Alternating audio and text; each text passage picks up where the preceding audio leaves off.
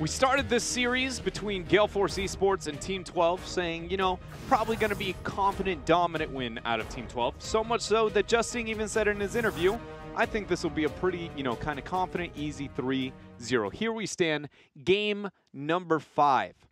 It's about to unfold beforehand. I'm still just struggling, you know, just the idea that we were even in this position, J. And how we got here. How we got here. It was literally 2 stomps. Like, just absolute obliteration. Team 12 just destroyed Gale Force in the first 2 games. It looks like Gale Force didn't even want to play today. And then all of a sudden they're like, actually, we do. And it all started with Tomb of the Spider Queen, which was Team 12's map. And that's surprising to me because that is Gale Force's best map.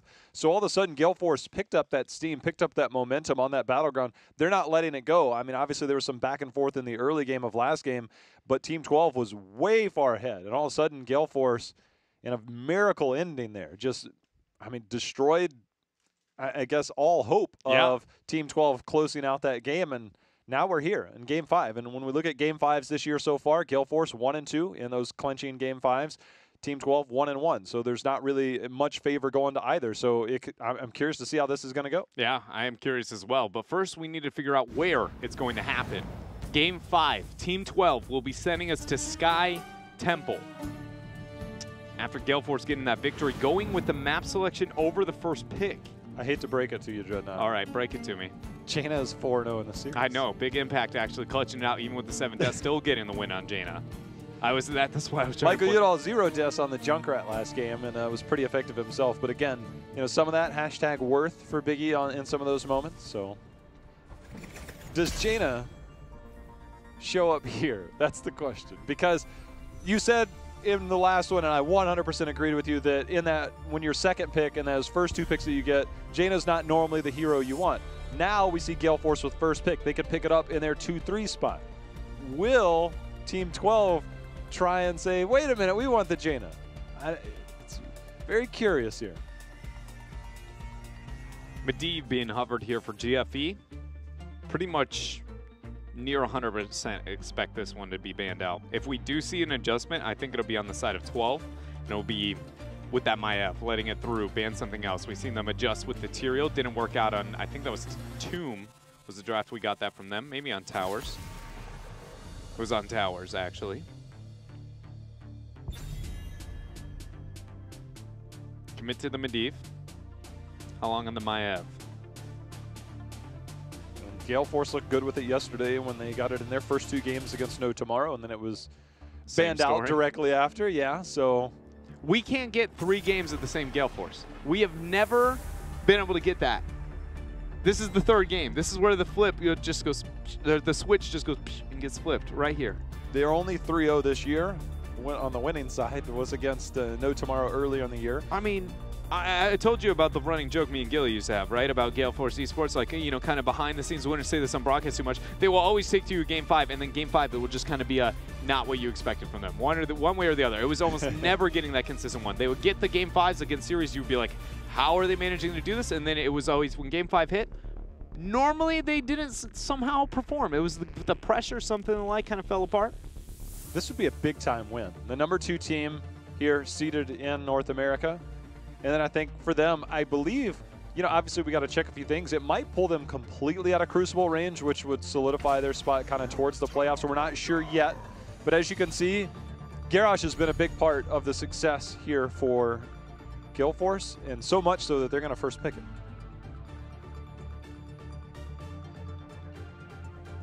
Not willing to commit to the support first pick, which to me shows, especially with the lack of Tracer between these 2 teams, you know, not wanting to commit to that. Because that is the only reason Malfurion fell into that slot.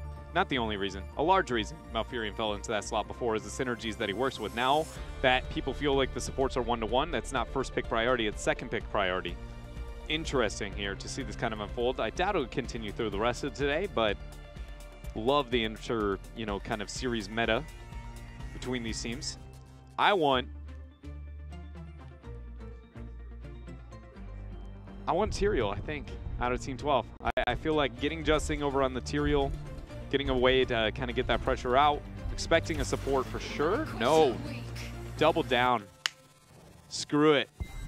I don't know how I feel about that, but I said that last time and it worked, so High Jaina, high Gale, or high Tychus. Still. That's ultimate single target blow up. I mean, you pepper them down with the bigger they are against the Garrosh, you get any type of follow-up. But now, because of this, Dread, you mentioned the Tyrael. If you're going to get the Tyrael, it almost feels like you have to get something like a Blaze so you can make sure that both these heroes can get maximum value. Obviously, you get the slow from Jaina, but it feels like if you don't get the lockdown on a target, it's hard to blow up that. And if you literally spend everything into one kill and you don't get the lockdown, so will a tank with more CC or a secondary tank like a Blaze maybe even go down the route of an Arthas? Something to keep somebody in place to allow you to get those single target kills? Is that a factor if you do want to go down the Tyrael route? I think the biggest concern that I see with that is, like, I definitely agree with the lockdown sense, especially with the Tyrael that comes into play, is just you can assume a Malthael ban on Garrosh, especially with that kind of one-shot capabilities coming in. And then as we get the Mouth Tracer, which, oh man, that provides a whole nother layer to a lot. Oh man, so much to talk about. But anyways, yeah, I do think it does, but it gets the Blaze ban, which makes the, or the Malthael ban, which makes the Blaze that much more kind of incentivized, which I feel like, especially with the Tracer picked up, it's something I'd be looking to get rid of. But now that we got Mouth Tracer coming in, Tychus, one of the best to survive with it. Jaina's not too shabby, can trade pretty well into the Tracer and definitely could be a threat towards her. So pretty bold move here for Gale Force Esports. It just happened last week that we had Justin go Haymaker Playmaker on Meriden. Yeah. Wasn't triple warrior with BOE, but you know. Yeah, you know, maybe. The biggest thing, too, is notice how there was no Stuka on Malfurion rotation on the side of Team 12 and talking about how kind of bold that is. Normally, you'd look at those three on the side of Gale Force and say, how did you get all three of those, right? And that is because of that kind of bold move of the opening with the Garrosh, leaving the double support choke opportunity, and then Team 12 not willing to commit to it and kind of take that. And so this was, I wanted to say, you know, a bit of a bold move on the side of Team 12, but we're still yet to see if it kind of comes to light. I feel like if there is going to be that moment where it goes, ooh, where is, you know, this is struggling, it's very much going to be in these next two pickups from them. Also, Gale Force is not fully even committing to the support choke. Well, you mentioned the Tyrael. Tyrael does have the superior boss control, especially post 13 if you opt to go Holy Ground, plus the Sanctification on there. We'll see if there's any follow-up. Diablo, kind of the same thing with APOC, but I really wonder if we, obviously Tychus, again, post 13, has Neo Steel, post 10, he has Odin, both supply armor, Relentless Soldier if you really need it, if you fear you're going to get stunned. Jaina doesn't get that ice block until much later when she completes her quest. Will we potentially see an Uther to maybe deal with the Tracer? Can't believe you said the Uther word. You know, sometimes you take a break, you go, have some water, you come back a little crazier. Yeah, no, I understand. I feel like I do that more often than not. Look at the votes now. I mean, that was so heavily in favor of Team 12 throughout our first few games that now everybody's on the Gale Force train. I'll be honest. I know Fury's on Garrosh. I'm a little bit on the Gale Force train right now. Just off that purely that sentence alone. Okay. What do we see from Team 12? This is, I feel like, a very important rotation for them. After such the bold move with the Jaina Tychus opener, they didn't get support choked. Do you even commit to the support? I feel like you do, because you definitely want that last pick to be flexible. And if you want it to be flexible, I don't know. I'd say the offlane, but because there's no offlane priority, Gale Force gets the response. They go with the generic Dahaka, and there's that ETC we were talking about before. Haven't seen him in a while. I'd love to see a Greymane here. You're going to have Biggie, most likely on the Tracer. Get that Cursed Bullet. Maybe even pick up a Malthael, which has been one of BKid's most popular heroes. Get that big one-shot kill, because if you can get the toss over on from Garrosh, get the stun or roots or the taunt in any form or fashion, get the Cursed Bullet, get the last rights, there's not a lot. And I think that's kind of the thing on the side of Team 12 is they're holding that support. If you do go down that route on the side of Gale Force, maybe that's when we finally see the Uther for that savior. But you also could step forward as Malfurion, get the Twilight Dream, and just kind of make sure everything goes right. See what Gale Force wants to do with it. This is one of the few games I think I'd like to see Gale Force even be willing to commit to a Tyrael offlaner. I don't know, man. This draft has gotten a little bit out of the norm on the side of Team 12, now committing to a little bit more data with the offlane and primary warrior. But Gale Force Esports, the amount of time that they're taking to commit to this, they do end up going down that Blaze route we were talking about before, and then the Junkrat. I love Junkrat. Like, I'm on the Junkrat hype train, but I can't help but feel like he's been surprisingly prominent in the drafts for Gale Force today. He's been in all but one draft for Gale Force, and that's only because Team 12 picked it up early. Yeah, it was. Well, no, it wasn't early. It was post the second ban. Okay. And it was before it could make it back over to Gale Force. So it has been 4 out of the 5 games for Gale Force, for sure. What support? Now with the AoE poke of Junkrat, the isolation single target damage of Tracer. Do you want the armor? Do you go for it? You commit to it. I will say, once I see the ETC, I feel like in my head it's like, oh, this has to be the Uther. This is going to be the Uther. Divine Mosh opportunities are a little bit too threatening, even though you don't have to commit to the Mosh. Just it gets a lot more terrifying. And then also being able to make sure that Tychus is one of the few targets we don't talk about. He's one of the best Divine Shield people in the game. Whenever you use Odin, and if everybody's like, all in the Odin, he's like, I got armor. I keep myself alive a little bit. Then you go Divine Shield, and he just goes auto attack city, and you're just, if he never has to consider anything in any of the trades, Odin is still one of the, best trading tools that absolutely exists heroic-wise or even not heroic-wise in Heroes. Just a little bit crazy that our draft priorities in this series, especially games 4 and 5, have now had Jaina picked up very early in the draft in that slot. And the fact that we get Tychus Jaina immediately by Team 12 shows that their confidence is a little bit different. Their draft mentality is a little bit different, thinking that, look, the best way to counter you is to take away the heroes that you've been killing it on. So this is an interesting series, to say the least. Well, ladies and gentlemen, this is Game 5. Ready to kick it off on Sky Temple. In the blue, we have big impact there on the Tracer. Mike Udall is going to be playing that Junkrat. B-Kid on that off lane, repping that Blaze. Fury on the Warrior, always on that Garrosh. And Akaface playing the Malfurion. It's Gale Force Esports. And on the right side in red will be that of Dansky. He's going to be on the Jaina this go-around, trying to get a little bit of damage himself. Cure's going to be on the Tychus. We'll have Justin, of course, on the ETC. Goku's being on the Dahaka, and Bud's on the rare Uther pick here, trying to keep people alive against this Tracer. It's going to be good with the Tracer, a little bit less effective against that Junkrat. Biggest downside to Uther as a support is he is pretty poor with AoE healing, even if you try and spec into it with all your might. We saw some earlier laning setups that were a little less traditional from Gale Force earlier. It seems to be trying to do the same thing. Michael Udall going to use that concussion mine, get himself to safety, as again, last game, 0 deaths on that Junkrat in a very wild game that had lots of deaths. We still see Fury stay on that straw, but I'd like to see a really aggressive bait onto Mike Udall over that kind of choke. They're just trying to get somebody to get overly aggressive, move into that area, and then just flip over the wall. It's a one-shot, one kill. He's yet to kind of show himself, even though he is anchoring between the rotations of the two. It's going to be possible over this next wave if he decides into it.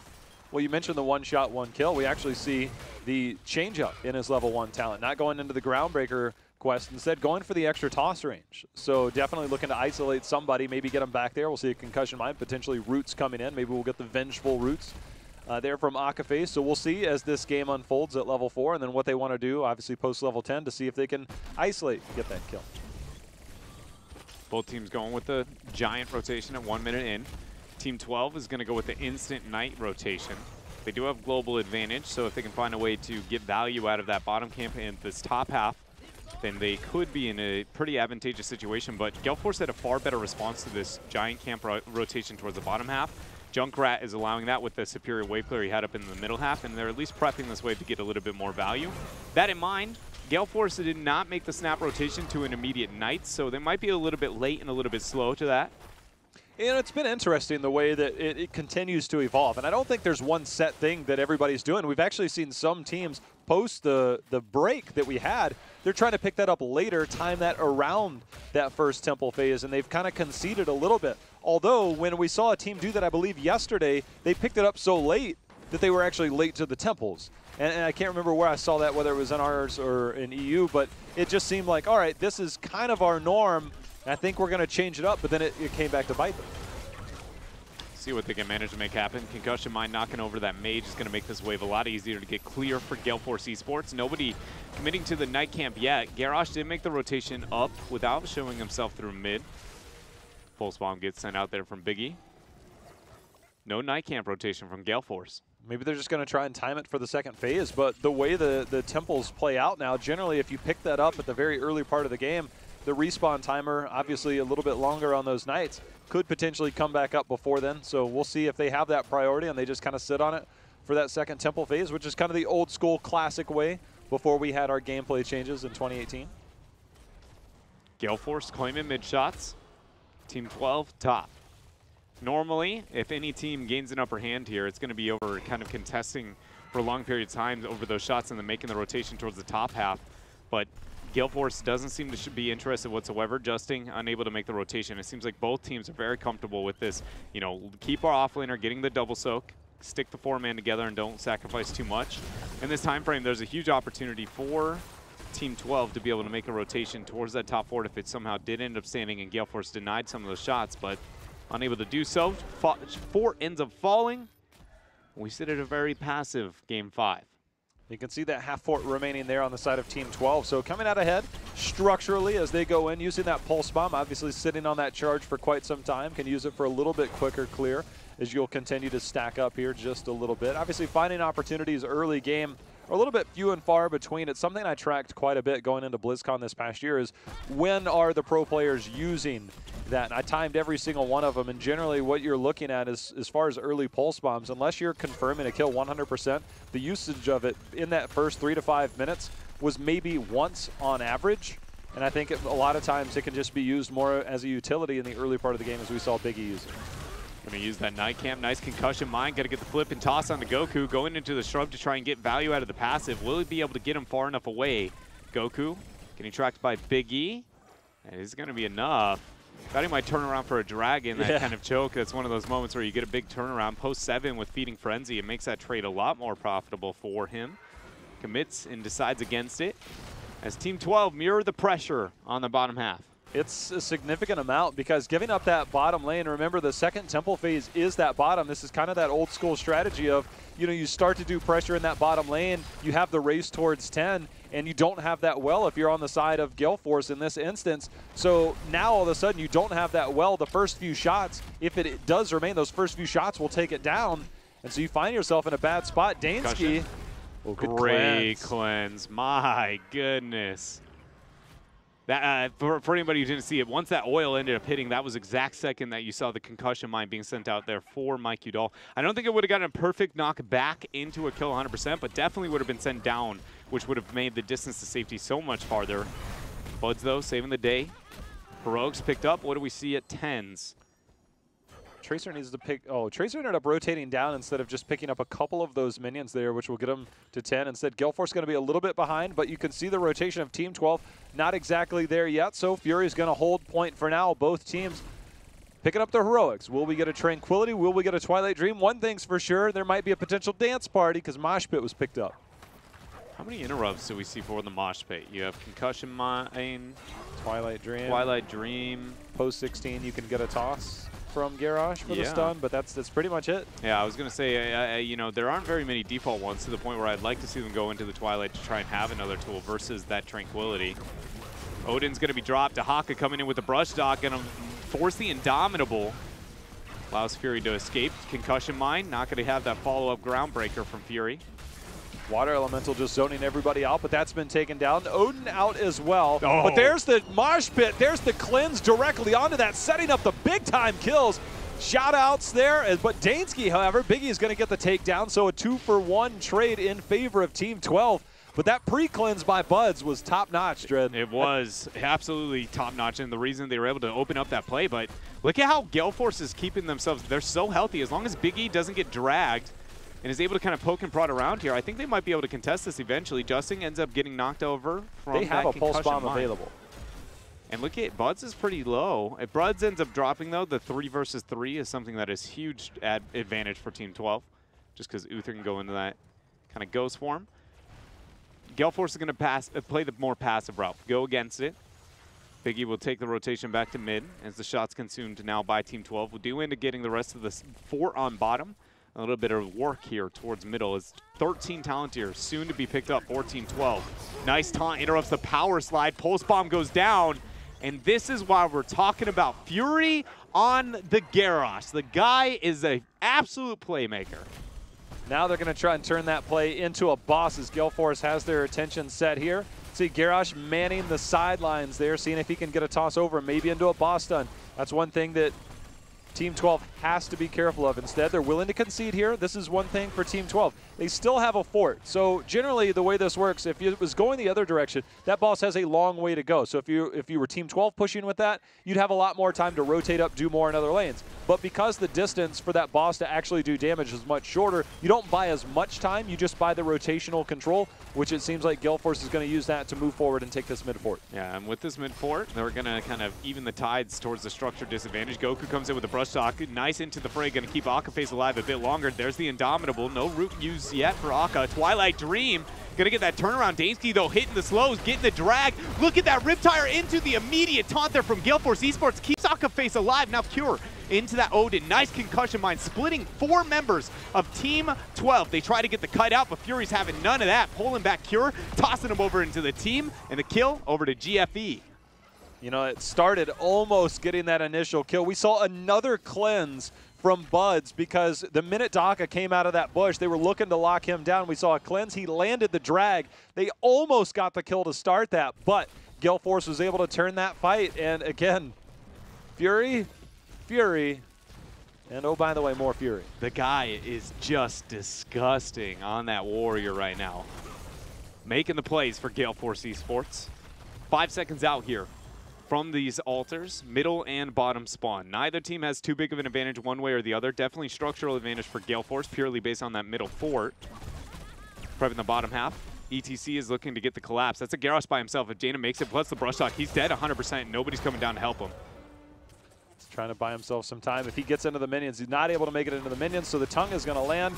That is going to be Garrosh going down. You know, we praise him so much, but unable to be the indomitable force there. So we're going to see the roots laid down, buying a little bit of time in terms of the rotations. Going to allow Junkrat, who is post 13. As we've seen on Sky Temple, Junkrat post 13 has a little bit of mobility to kind of get around. I feel like that rotation, wait a minute, B-Kid. I guess he is a Blaze. He'll be okay. I feel like that rotation and keeping the Garrosh down below was purely because of the Dahaka threat and wondering which one of these shrines is Dahaka going to go to. You want to make you know, bring the fight maybe to that off lane. Big impact getting pressure with that pulse bomb on adjusting, but it does feel like that was Gale Force expecting their opponent to make a mistake rather than maybe being the proactive one. Good job from Team 12 not taking the bait. Ends up getting them so much out of this shrine phase. Yeah, they did a really good job. You know, obviously I think if Biggie was able to manage that kill against Justin on that ETC, there was a little bit of skirmish at the time around that boss, but obviously he was able to get back to safety, and that bought them enough time to where they were able to capture both temples, and now net themselves almost 16. They aren't 16 yet, though. And Gale Force is going to try and force cleanse from Buds. Cure's in a bad spot. Divine Shield has to be forced. That is a huge win for Gale Force Esports. That is a cooldown that they can reliably force a 16 into 16 without it being up, or at least 20 seconds without it being up. Now fairly even on the mini-map, although some keep walls have taken damage on both sides. We see a camp pushing in the top, which will need to be responded to. Gale Force and team just kind of hanging out, looking to see if they can find anybody pathing. The lanes are so far pushed out that they're just going to have to kind of casually wait for Team 12 to push things back towards them so they can obtain 16. But now with 3 members showing top lane, that shows a lot of information. Gale Force going to push in that bottom lane instantly. Damage onto the keep from wall. This means damage on to keep later on. 16's picked up. Justin unable to get a collapse. Maybe a big flank over that death bridge. Garrosh moves back up through. Justin questioning if he wants to get the collapse. He's going to make the positioning. Junkrat throwing down the mine, making that much more difficult. Now Goku, he gets flipped over.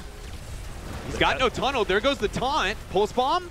Damage isn't there, though. Garrosh falling low, just barely able to get inside that bunker, but he's going to be one shot when he comes out of it. There goes the heals, and the damage is there. Fury is out of here, but Dahaka is quick to follow up. There goes the mosh pit. Going to be a bit of a whiff. Divine Shield, actually, or excuse me, not Divine Shield, but something came out a bit late with the heal attempt there. 2-for-1 trade in favor of GFE. They're not done. That concussion mine? Oh, he's going to get the snipe over the wall. Oh, my goodness. Gale Force Esports holds on. You know, when he watches that replay, if he was holding on to a grenade, he did go infinite grenades, I believe, at 16, so, and he landed those last few. Which, yeah, I think it's 3, and it would lead to an immediate reset. I mean, it's one of those things where, you know, you kind of wish you had eyes on everything, but it's almost impossible. The fact that he almost sniped that was still pretty cool. Right now, you know, Gale Force got themselves right back into this game, and now they're controlling this mid-temple. They can get a lot of shots here. I want to see how much of that camp is still left bottom, because that obviously is going to be a mounting threat, as there's another siege camp that was picked up in the bot lane. Going to force Dahaka's response. So if Gale Force gets the majority of this temple and then maybe rotate up to the top, I mean, we could be seeing Gale Force start to open this up. Mid-keep about to go down. Mid-keep will end up dropping with these shots. That bottom giant still left standing for Dahaka to try and rid of that in a clear. Now he's got a second giant rotation. Buys them a lot of time. I mean, it's all the time in the world. He can't move past the death bridge either, because the point of flanking is so easy then from that point in Gale Force. So without controlling eye, you don't have enough vision of the rotation. 3 to 4 going to show themselves on the top half. That leads to Goku understanding he's got himself a free clear. Giving over vision is a bit of a risk. Look at Biggie. Now B-Kid on an island, going to hit the trap. See Justin going in, still 20 seconds away from the mosh pit. Goku, he's going to be displaced just a little bit. B-Kid eating a lot, going to put down the bunker. Odin's going to be out in response. The Riptire starting to give chase, though. Sure. See if he can get some damage in. Pulse Bomb as well as the Riptire, but so much armor is going to keep him alive. Instead, we got Justin in the backside. Divine Shield forced out to save him. I don't think that was forced to save him as much as it was the attempt to get a turnaround in the Mosh, but Mosh was off cooldown for another 5 seconds. Yeah. That was not even an option, not even a possibility, because the original interrupt that Gale Force got onto it set it to a soft reset of 10 seconds. Bot lane dread. Now that means those bottom giants that nobody cleared, the risky brush stock where we were talking about before, is going how much time that buys Gale Force Esports. By Gale Force winning that fight on top of it, winning the shots now, they have everything going for them, but the boss is the biggest threat. That glass grenade did get vision that the boss has not been started yet. Look at Justin waiting on the side. He does have the mosh. He's going to go on to Fury. Good night. Wow, that's an unfortunate misplay, not sniping that. I mean, you've got the grenades, and now that goes from this might be a risky boss call just so we can get back into the game, to now you're giving up the boss. My question is, how much does Team 12 try and force this? Because they're down. They're going to be down 2 keeps. I believe that top keep should fall. So now being down 2 keeps, plus having that bottom keep so low, your options of coming back are extremely limited. So I think, and with this exposed, Team 12 might have to go for the full push here to go straight to the core. I mean, I agree. So much that I'm surprised that Junkrat was the man to make the comeback here, back towards the base, rather than him being the split pusher and then leaving Blaze to come back. It's going to be a full 4-on-4 on bottom. Dahaka still worried about the middle lane, and again, that camp up on top that is eventually going to make its rotation in. Riptire comes in. Just getting damage on the boss, pushing out those 4 members. Biggie uses blink number 1. Justin moving up. Boss now making its way to the keep. Keep falling 50%. This might be it. You can see the top and middle lanes on the side of Team 12 will be pushing. So if this drags on, Goku super low. The recall almost kills him. You can see the Twilight Dream does land on a Justin. B-Kid going in. Justin just able to make it out alive. But now with that, so much damage. Oh, the big blow up onto Jaina there. But with that, now all of a sudden, Team 12 has to tuck tail and run because their core is about to start taking damage. They need to get back quick. That is the second Divine Shield in a row we have seen be used on Justin, but no dance party, you know, to kind of back it up. You got to be asking yourself why, and I'm going to put the answer at a short 1 word. It is Fury. The guy is constantly throwing around the ETC. Never has he been able to get that mosh pit off outside of that one situation where it was pre-cleanse. Garrosh was, in fact, a part of the original stun and then got the Divine Shield afterwards. It was on a soft reset once again, and then once ETC is that far out of position, it is just a mosh pit that goes, or a Divine Shield that goes, if we don't have mosh, we are not going to gain value. And it is the reason Gale Force find themselves ahead in this game. Structural advantage. They're going to have shot advantage. Catapult's making it from every lane possible, and still 12 seconds without that Jaina.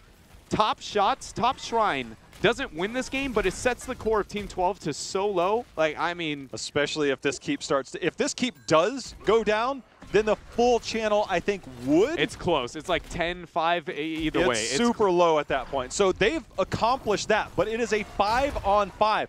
4 Siege Giants are down here. Yeah, the fact that Gale Force is staying not crazy, but a little bit. I mean, if you lose this fight, you lose the game. Yeah. Junkrat now going to the top. They don't have eyes on the Junkrat yet. They will see the channel momentarily. It will start ripping through the shields. I wonder, will Dahaka kind of panic, move forward, get that brush stock up early, maybe get out of position? Instead, he's actually going to be left in the bottom lane. Gale Force trying to end the game right now. Blaze, you see B-Kid putting down the oil, trying to get the dismount in any way possible, slowing this down to get max Junkrat value, but Biggie is in the bottom tread. Yeah, he's actually in the 1v1 with Goku on the core while there's catapults mounting. 94% and counting as the shots on top now going to be zoned off. Cure making it happen there. Justin now looking to get the control out, 80%. I was wondering why send Biggie back, just because he's one of the worst cores in the game, but they're going to send B-Kid as well. They got Bunker. 60. They're going in. B-Kid's going to be here. Biggie puts down the pulse bomb. He's got to get out of range of core, which he finally does. Now minions are going to be there, 40% and falling. He opts in the bunker. He has the armor coming out of it. The fight's going to rage out to the top. 20%. All they got to do is get a few more shots. They got it. Do it. Gale Force has done it. The reverse sweep has happened here, and Gale Force did it dramatically in about as crazy as a way as you could possibly do it. Take me back to Towers of Doom. Take me to this game. That is insane. Gale Force Esports, the dream that never dies. The team that consistency has been the thing that we've talked about the most over those 2 weeks of getting to commentate them so far at part number 2 of phase 1. And I think it showed in about every single series from beginning to end. You have games where that was the most competitive game I feel like they've played. And I don't say that in a rude manner. I say that in a legitimately they are either dominating their opponents or they are getting dominated. There is very few that are in between. And that one, even towards the later stages, you know, getting that kind of out of the realm of control for Team 12. But Team 12, I mean, other than tempo, which we only got a small glimpse of them last week, and we'll luckily enough get our first, second glance at them after the series. But other than that, I just looked at them as far and above the rest of North America. And then we get this out of GFE. It raises so many questions. Look, it's a 2-0 weekend for Gale Force, and we have like our MVP thing, the HGC minute. If you guys don't check that out, obviously it's a really good thing out there to kind of get a recap if you can't catch everything. But we also do an MVP section of that. If Fury is not the MVP, I'm going to the Blizzard office. I'm having a talk with somebody. Cloakin, like, I'm coming for you, buddy. I would have words, Cloakin. Dude is just, you will not see a greater weekend performance, I think, from basically anybody. No, I mean, he really did clutch it out for the squad. And I mean, we've talked a lot about Fury, but in that last game, so specifically we had Mikey Dahl on Junkrat constantly throughout that game. I want to say he had too big of highlights. Definitely no misplays from beginning to end. A lot of the rip tires really well done, gained a lot of value, really good deterrent. Blaze in the last game, the biggest thing for me is I feel like Akaface consistently on his Raygars, how many Ancestral Healings were hit at like 5-10% HP, right? And then like the Twilight Dreams over the last game, the amount of threat that they were able to get out. I don't know. We put a lot on Fury's shoulders here, and what I'm trying to say is every member of the squad was doing something to make it work here for Gale Force Esports, but they do end up making the miracle happen. We have the captain, the man himself, Mike Udall here with us, ladies and gentlemen, to talk about that reverse sweep. Mike, I've got to ask, man, you know what? Just like, what are your thoughts? What are your feelings after that? The fact that, the reverse sweep of you guys last week and then coming into Team 12, the confidence that they had, and then to manage to get the reverse sweep against them, I mean, it's got to feel amazing. Yeah, I mean, it really does. Honestly, I'm like kind of shaking. I haven't gotten that hyped about a match in a really long time. Like, we're all like screaming after we won that Towers of Doom game, and like same with the last game. So I contributed a lot of like the way that we practiced this week. I feel like, when we got reverse sweep by Heroes Hearth, they played really well. But we also had like a terrible week of practice. So I don't think mentally we were like really ready or there. I feel like this week, the reason we did so well is because we practiced really well. We had a good mentality. And, after losing 2 games, we're like, we got it, guys. Just focus on just this one game, right? It's a best of 1. That's it. That's all you focus on is one game at a time. So, excited about it. I've got to ask here, because I kind of made the joke, but now that I make it about you guys failing to it seems like we can't get 3 games of Gale Force Esports of the same Gale Force in a row. And debatably, you could argue today we got that through games 3, 4, and 5. But it feels like it's very difficult. The consistency, even within one series for you guys. Number one is like, maybe do you kind of feel the same? And if you do, could you maybe shed some light on like why you feel like your team kind of has that results? Like that you can be, it seems like maybe the best in North America to that kind of, struggling at the lower end? Yeah, well, and I was gonna say, I feel like we got 4 games today. I feel like we played really well in that Dragonshire game, and I had a bad shot call at the end, right? Like telling Dahaka to kind of stay. I didn't expect them to do that well, and that's on me. But I feel like a lot of we are very inconsistent, and I feel like a lot of that comes down to honestly practice. I feel like we practice being inconsistent, right? So some games will be like super hyped and fired up, and everyone will be talking and communicating, and then the next games no one's really talking, right? So we're basically practicing to be inconsistent, and that's something that I feel like we really remedied this week. And that's why, like, I allude to practice. I mean, that's what it's all about. You need to practice how you're going to play. And this week, everyone was really dialed in and, like, tuned up every single game. And I feel like that's why we were able to rally is because, we practice being consistent. We practice, being down a couple levels and then coming back. So you're practice, saying man. it's just all about practice. You're talking about practice. That's it for me. I'm going to send you over to JL, man. Mike, first off, congratulations, man. But you talk about consistency. One thing that was consistent throughout this weekend was the play of Fury. And I think that he created basically a single-handed highlight reel throughout the weekend. What has it meant to have Fury back on your squad after him being away for so long and the play that we're seeing from somebody like that? I mean, it means a lot. I always valued Fury as a friend, and I'm happy to play with him again as a teammate. And I think that series shows why he's a beast, especially when he's on heroes like Garrosh. It's just, I don't feel like anyone else compares. So I'm happy to have that on my team. I remember when I used to have to play against it when he was on tempo. It was the worst. So just ban Garrosh, man. But Fury's been playing really well, and like props, hats off to him. I feel like he did really well. We talked about late game shot calling kind of being the end there of Dragonshire, but the late game shot calling there on Sky Temple was something unique and we haven't really seen before. You left the Tracer. Who's making that call to make that? Like, look, we'll leave there and then we'll rotate B-Kid over on Blaze. We got this because of Bunker. How does that evolve in the middle of the situation? Because we obviously saw you were using the 4-man to prep you going up to the Temple, but to split back off like that takes guts, man. Yeah, I mean, so the original call was mine where I was like, Tracer stay bottom because Tracer can pressure the Dahaka really, really hard. And then it was basically Garrosh, Mouth, Float. If they all come and like try to attack me top, then you guys come. I was afraid that they were just going to Dahaka Z and then 4-man defend their core. But, B-Kid's decision to peel off, that was kind of him. He saw an opportunity, he went for it. So that was really good. But I feel like my late game shot calling has gotten a lot better. I mean, last week versus Heroes Hearth, like the fact that we were in that game on Sky Temple, and I died at the end, right? That was me getting picked. But like, I actually feel like my shot calling late game has gotten like so much better, which makes me really happy. And I feel like a lot of that, again, comes down to practice where the whole team is communicating and letting me know what's happening in the entire game. It's really easy to make shot calls when you know what's happening. And it's really hard when everyone's silent and you're like, so like, are you pushing bottom? Like, are people dying? So they've been doing really well. It's all the team, man. Well, speaking of the team, you guys have moved up. You're 5-5 now, and you've kind of moved out away from that bottom range, which means now you kind of have to set your sights more towards a playoff potential to kind of get to the midseason brawl. What kind of motivation is that for you and your team to maybe start having your eyes set a little bit different without the pressure of maybe dropping that, picking up the big 2-0 this weekend? Yeah, I mean, I think it relieves a lot of the pressure. I know B-Kid always jokes about the Crucible. I don't know. Is he joking? Is he not? But I mean, I think that's something that our team mentality is we all wanted to, get in form for playoffs, right? Because it doesn't really, this week matters, right? But like how we're playing around playoffs is what really matters because you can make a run, right? So I think that's kind of our goal. Like we really want to go to MSB. And I think that's something that our team does have a lot of potential to go if we just, practice well and show up. So, the back-to-back Crucible dream may be dead, but that's okay because MSB is even better. You guys had back-to-back wins today for the reverse sweep, Mike. Congratulations, man. Yeah. Thank you. And Mike, I got to ask now, with so much focus on coming out from you guys' practice, and it feels like to me you're saying that if you practice like you play, it turns out it's a really good thing, and, trying to take it to that level.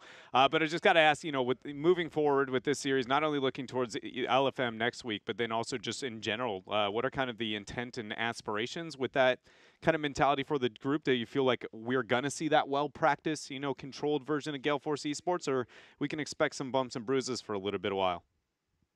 I mean, I think it all depends. Like, it depends on how we rally from this win, right? Because it's much easier to rally from a loss where everyone's like, okay, we need to buckle down, we need to do stuff. But like coming out of a win, it's normally we did so great, high fives all around. You know, everyone's like patting each other on the back, but like you need to have that same intensity and same mentality come Monday. So, I mean, I hope we see it. Like I can only control me, right? And every player can only control themselves. So like I expect to see it. I think like we've talked a lot about playoffs. We're getting reverse sweep by Heroes Hearth really gave us a kick in the ass. You know, like we realized that we need to do a lot better and we need to practice a lot better. So I hope to see it continue, but like then again, it's everyone's individual decision, and you know I have confidence in my teammates, so I'm excited, man. I'm excited as well. And, you know, I thank you for the insights and kind of providing some of the perspective. That's going to be it from us. You got any shout outs or anything of the like? Yeah, I just want to shout out my mom. She's pretty cool. But yeah, no, shout out to all the fans. Shout outs to my teammates. Thank you, Gunners, all our sponsors. If you guys want to check out some streams, DJ B Kid is B Kids 2, and then I don't really stream anymore, so it's just B Kid. Go give him some love. B Kid interview in the chat. Bless RNG. You know. Bye. All right. Thank you very much, Mike. Gale